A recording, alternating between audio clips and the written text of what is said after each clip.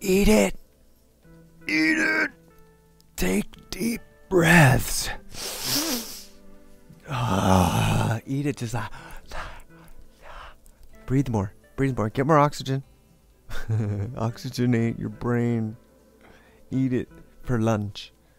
Become a breatharian. Just part-time when you're not eating. Just eat air.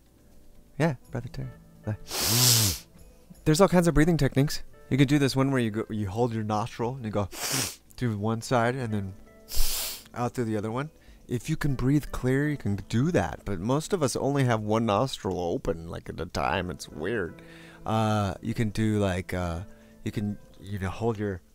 You could just you know what you could do? You could close your eyes off with your fingers like this, and then stick your thumbs in your ears, and you can hear those breaths really loudly, and all the blood rushing in your head.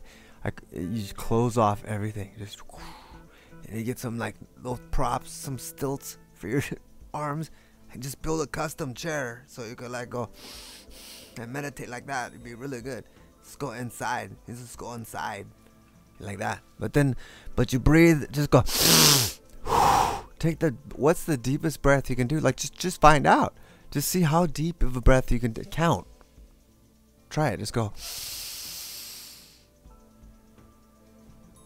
And then hold it there for just as long as it took you to get there.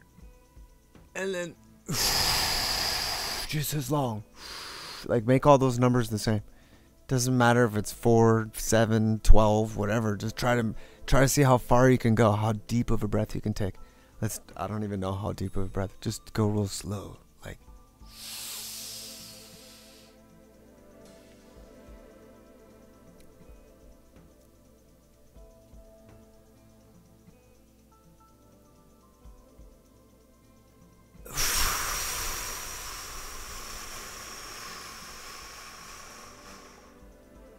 whoa, 10 seconds is it for me.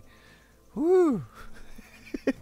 So just 10 seconds in, 10-second hold, 10 seconds out, and then hold it for another 10 seconds. That would be ideal probably. But damn, that got me high. Who needs drugs when you got oxygen? They say that when you breathe in through your nose, it like creates another chemical. It does some other things so you can assimilate the oxygen more than if you were to breathe it through your mouth. So stop being a mouth breather and breathe through your nose more. Try it. Let that be your meditation in the morning. Don't stop trying to meditate. Just breathe. Just take deep breaths.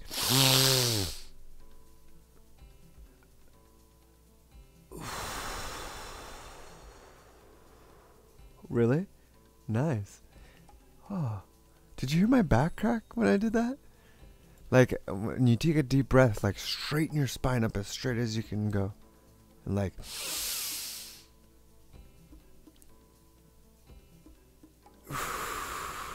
and then try to hold it really, really still when you exhale. Another good thing is to like, when you breathe in, push your stomach out. Like try to fill it up with air. As much air as you can. And when you breathe out, push it all in so that you're squeezing your spinal fluids up into your brain. So it's like a thing you can do. Like I learned it from Joe Dispenza talks about it, where you can like pump your spinal fluids, and it's basically like Kundalini or whatever. So you're like, when you breathe in, you push your stomach out, and then when you breathe out, you push it in. So you use your stomach muscles to push it in, and then like contract your spine. You like squeeze your spine with your muscles while you breathe out, and then like imagine all that fluid going up into your head, and then like oxygenating your brain and like just fixing everything. It like activates that parasympathetic nervous system. Is that what it is? It's like the one where you're not in fight or flight. You're like the other thing. You're like relaxed and your body heals itself. It's like the opposite of fight or flight. I think it's parasympathetic. But yeah, just eat more air. Eat more air. Heal yourself. Eat more air. Do it.